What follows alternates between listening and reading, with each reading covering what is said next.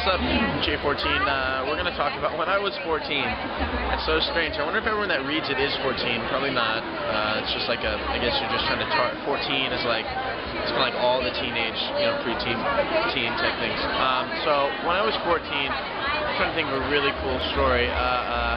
Well, I was in a water park and it was really cool, and there was this awesome slide, and I went down it. It was super fun. And then there was a dog lost in the park, and it was really big. It was like one of those huge, like the dog from Sandlot. It was running around and it got stuck in the pool, and I swam out to the pool before it drowned, and I grabbed that dog and I swam with that dog into the shore of the big wave pool before it got caught in a wave, and I rescued that dog.